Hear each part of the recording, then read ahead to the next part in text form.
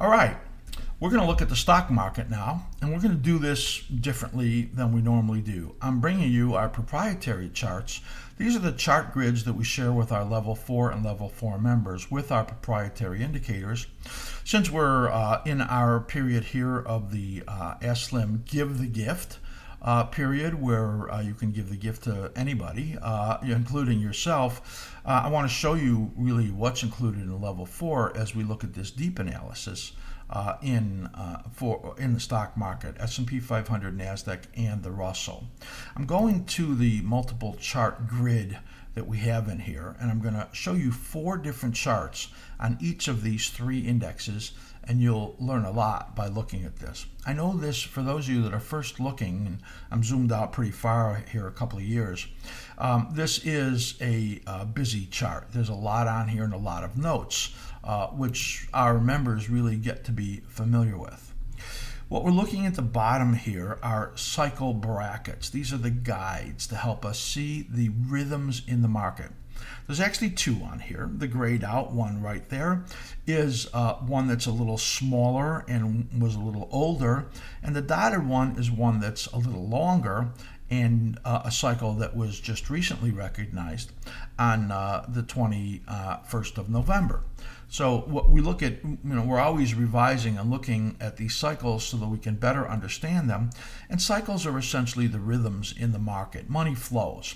And when cycles are formed very bullishly, where they rally most of the time and have small corrections, that's called the right-hand translation. And when you get that, it's a very high probability the next cycle will also be a positive cycle, at least surpassing the previous high. The yellow oval areas are where the little corrective periods are, and when the top comes earlier, well, then those are much bigger corrective periods.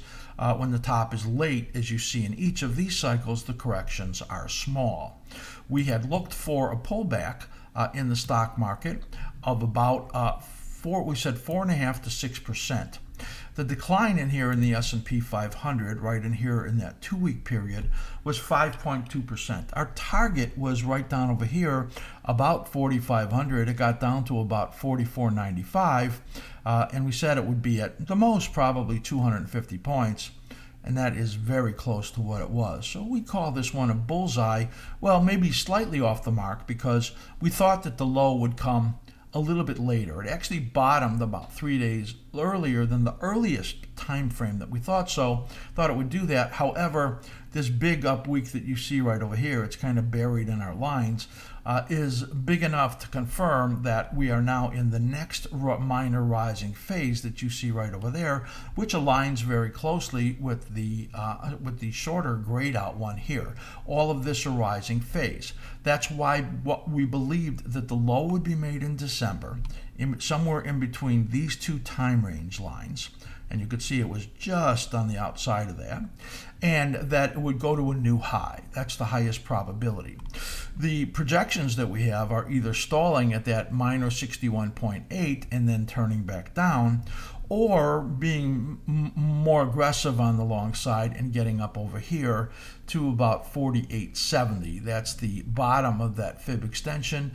There's a dominant 78.6 at around 48.90 or so. So 48.70 to 48.90 is the outside. That's why we said in the beginning of the show that we thought it would be maybe only about 1 or 2% above the old high before the longer term cycle patterns that you see right over here, before those come into play. I'm going to go far out here for you to see how those line up, and you can see it coming down right in here.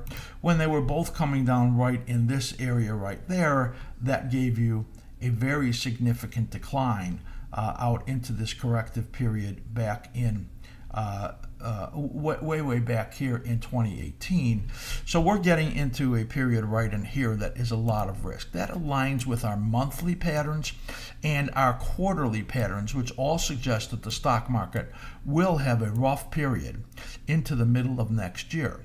And we talked in the beginning of the show that we thought it would be a significant top and we're getting into this very risky period. So you can see we're projecting down to that 20% decline, which is a bear market, but it could go further than that, and there could be more than just this decline time-wise, which goes into the middle of next year. It could be a longer period of time based on the fact that it has a lot of correcting to do based on how far it is from the average growth rate and how far it is above the GDP rate. So all of that makes it massively overpriced and sets up a pretty good size correction. We're going to do a big picture video where I'll show those long-term charts just in the next couple of weeks. So that's a look at the weekly chart, and I'm going to go a little bit faster now because I've explained all of that. Here's your daily chart, and what this daily chart is, it has in there our complex cycle structures, and you can learn more about that by becoming an askSlim member. And you can see in here that the normal structure has two the lower two different channels in there. When it blasts off into the a third channel up on the top, that is really shows you that there's a tremendous amount of strength. The magnitude of this advance was very strong. Still, it wasn't strong enough yet to turn our option bias indicator. You could see right over here it's yellow. It went neutral from green. You see all of this positive period right in here, and then it turned yellow right here, so it's still neutral. This needs to confirm and turn positive. If it doesn't do that, it says that longer term trends are starting to weigh on it. So we're going to be looking for this to turn green, and that's a P3 level, we call that, and right now it is at neutral still. That's an important indicator, option bias indicator at neutral. This is the momentum conditions right now, and this is the slim ribbon right in here, and shown in a different form than we normally show it on this show, because it's in these it gives you these shaded areas in here, and it has turned positive again. So it went negative for a brief period of time. The slim ribbon PO turned neutral right over here, and now the slim ribbon is green and positive, and that gives you an indication that it is likely that for the short term there is upward momentum that will continue to help the market move to the long side, to the upside. Here you have our 2-hour charts, which are really phenomenal, and on the bottom of that is the two indicators, the slim ribbon PO, which you could see when it turned negative in here, it was giving you these negative resumption momentum condition signals. And then the slim ribbon, this is our market condition indicator.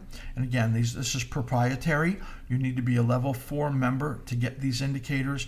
And when it comes down and tests under the 25, doesn't get below the minus 25 right here, and then turns back up, that is positive. What that says is that the longer term conditions are still driving it to the upside, and that is a very positive condition. Look right over here, the slim ribbon turned positive, the slim ribbon PO turned green, and you get this upward resumption for momentum signal right over there on that green arrow. All of this is positive. So that was a look at the S&P 500. Now we'll look at the NASDAQ, and you'll see a very similar occurrence in here, though the NASDAQ didn't quite get the size of the launch on the upside, but pretty close. Hit those support areas just perfectly. The timing wise was just a little bit early right over here. This is that longer S&P cycle that we're looking at, and you can see that we have both projections in here. This is coming up and testing the old high just above those fib confluences, and this is the bottom of that fib extension. That's about 17,200. That's about 1,000 points up from right here. This old high right over there and those fib confluences, that's just at around 16, or between the area of 16.6 and 16.8. That could be where it stops in here, or it could take the upper track. The upper track is the highest probability right now, as it is in the S&P 500. So we're going to look for those levels, 17,200, unless it tells us something different, along the way. Let's look at the short-term pattern right in here in these complex structures, and you can see that this is actually not as positive. This was a more negative cycle right in here on the minor cycle. It gets right into these resistance zone between the 61.8 and the 78.6 and this fib extension area, and is struggling a bit. And this is despite Apple. Apple, of course, a heavyweight in here, and Apple up at an all-time high as I speak right now, but this is not been able to give you quite the upside magnitude or get through the resistance areas. So we would rate this a little bit weaker based on the pattern than we see in the S&P 500. So it's going to have to give us a positively configured pattern in here and not break down sharply off of these levels in order to give us something really positive. This level down over here, which is the supports from the weekly low, and below that 55,500 would be a very bad occurrence if it got below those supports and down there, and that would be a breakdown and would give us a reason for concern. Here we have the momentum conditions, very much like what we showed in the S&P 500 as the momentum now has turned positive in here, and it's likely to be driving it on the upside. We look at that. Let's go back here, and you can see again on this daily chart that the OBI, the option bias indicator, is neutral in here. Look while it was green in here, and you can see the upward force that it was giving the market. It was just super powerful. Then it turned neutral, which isn't that bad. You can see in here where it was negative down over here, and when you see these lighter green dots, it's even more slightly oversold. So there was a lot of downside pressure here, and then it went neutral and then turned positive, and now it's neutral again. So it has some work to do in order to give us some sense that it is positive. And again, this pattern not as strong as the S&P 500.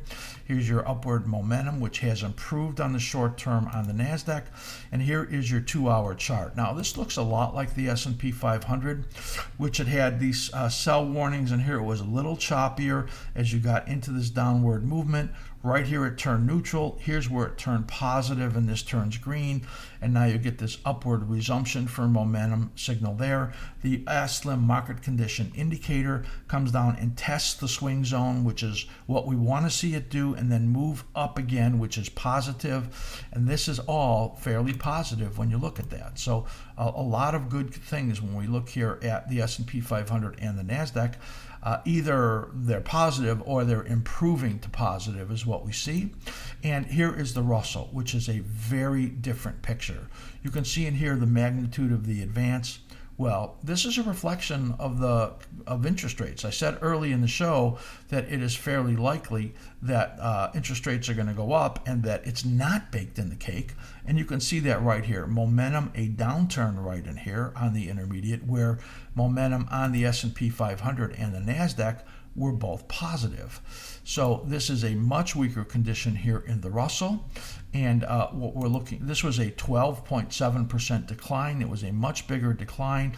And to us, that makes this a sell zone right in here. If it's able to get up above 2267 up to here about 2340, to us, that would be the best. And that's why we think that if the stock market overall makes a new high on the broad market, the Russell is very likely to underperform and then be the leader on the downside over here, where we believe that the market is going to be moving down into the May-July period there with some very hard selling we would expect there. So that's the weekly Russell. It's in much worse shape than the S&P 500 or the NASDAQ. Here's the complex patterns right in here. Whoops. And you can see that what we're looking at is a failure here in these minor resistances and a sell, while the S&P 500 got up into a third channel way up here. This is failing in the second channel, and that shows you the power in these resistance zones right in there. We had it marked the sell zone, and if it gets underneath this level at 2150, that is going to be a very bad sign. I would watch that for the stock market, because if this happens and gets under there, all of that is going to tell you that the stock market may not be able to do as well as just testing the old high before the market does begin to move down. Now, right in here, this is really interesting, because see these orange dots? This is the option bias indicator. And when you get orange dots, it tells you there is an extreme situation and a reversal pending. Here you could see it called the top right over there, and where the orange dots came right over here, that is on our option bias study, that made the bottom right there. So that shows you extreme overbought, extreme oversold, and really called those turns on the stock market. But the Russell, as you see, is quite weak right now. Right now, the option bias indicator is at neutral. Here is the momentum conditions, and look how horrible this is compared to the other indexes we showed you. Here you could see it was green and positive, and all these signals giving you upward movement. It then turned neutral, turned negative here, and it is still negative. And look at this negative signal right now on the slim ribbon PO. That is showing you a lot of weakness right over here in the Russell, contrasting what we see in the other indexes. Here is just the beauty of looking at these patterns in here. Here's where you had a negative downward turn right there. This was on November 15th. The slim ribbon PO turns red as the slim ribbon goes into a negative configuration. You get downward resumptions right in here, as you can see, and it turned neutral. It gave you a little positive reading, but now it's turned neutral and red again. This is really an indication of the weakness that we see in here. Look at this market condition indicator. It was positive way up here in the 90s. It rolled down, gave you a test of the 25, breaks below the minus 25. It's a negative cross and continues to be in very negative condition. So this shows you the amazing contrast between these indicators. So that is a look at the 2-hour chart in the Russell, and at the Russell, very negative. Here's your S&P weekly, your S&P daily. Let's go back to that weekly a second. Momentum conditions in here, still positive on the weekly. Here's your daily, here's your momentum strong, and this is your NASDAQ, the beginning of a rising phase, and momentum in there is strong, moving up. That's the reversal scout. Here's your formation in here, a little weaker than the S&P 500. Momentum strong, and an upward positive turn there on the market condition indicator. And here is the much weaker Russell, as we expect it to move up and fail again. And conditions in here much weaker as it moves down from the sell zone. Conditions here on the daily short-term momentum bad and negative signals, and in here a very weak condition on the 2-hour charts. All of those charts available to you. All you have to do is become a level 4 member at askSlim, and you can do that by clicking on this green button at askSlim.com, and that will take you to our special gift memberships. And here, if you take membership number 3, which is our level 4 membership, you're going to get our charts live on Thinkorswim. You'll be able to do that, and we're going to send you back a $100 gift card to help you pay for that. Level 4 plus get to have custom chart work from us and interact with us much more, and we're going to send you back a $150 gift card. If you sign up for those, you get all of this fantastic information. If you don't want to sign up as a level 4 member, sign up as level 3, and you will still get our information. This is the askSlim rankings. This is a fantastic information that you see in here, and that gives you all of our rankings on long-term, intermediate, short-term, our option bias indicator, and you get our charts right over here. But they're in static form, they're not live, and we update those all the time. And you can see in here, well, here's gold. As you can see, it's been negative, the GDX, and there's the future right over there, very negative. But here I want you to see the S&P 500, the NASDAQ, and the Russell, and you can see that the 3 to 6 week outlook favors, in this case, we're waiting for the OBI to turn positive to go to very bullish, but it is bullish. The NASDAQ is bullish, And the Russell is slightly bearish, neutral to slightly bearish. All of these are the important indicators you can get. And of course, you can still see our charts, and I'm just going to click on the S&P 500 for you to see, and it'll blow that chart up for you. So you can see our chart work on the weekly. You can see our chart work on the daily just by becoming a level 3 member. Use that special gift membership right there for a level 3 or level 4, and you'll be able to see these charts. Thanks for watching that askSlim special video. Now take a quick peek at our annual askSlim holiday special. Great holiday gifts for traders and investors. Give the gift of askSlim. These are our special rates, in fact the lowest of the year for 3-month memberships, and they are non-recurring. So if you give this gift to somebody, you won't get billed again, and they won't get billed again either. Give the gift to someone you know who loves trading and investing, or give the gift to yourself. It's great for first-time members at askSlim.com to really see what we do. Use this special to try a higher level if you're already an askSlim member, and do that for 3 months. And then we're going to give you a bonus gift. We're going to send you an Amazon gift card that's going to help you pay for part of these memberships that you give to somebody or give to yourself. Let's take a look as we go to the askSlim page in here. And this is the main page, and what I want you to do is to go to the very top, as you can see, that line for our holiday specials, and then click on this little green box, save 30% or more, and that's going to take you to our special holiday page where we have these offers, and you'll be able to see that there are 4 different gift options, and those are for our level 2, 3, 4, and 4+ members, and you can see that we're going to give you back an Amazon gift card depending on which one you take for level 2, level 3, level 4, or level 4+. So if you take level 4, you're going to be able to get a $100 gift card back for that 3-month membership.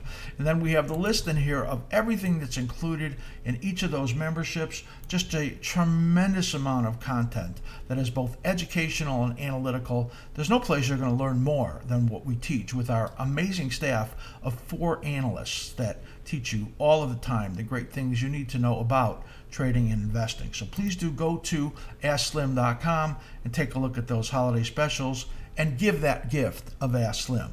Thank you very much for listening.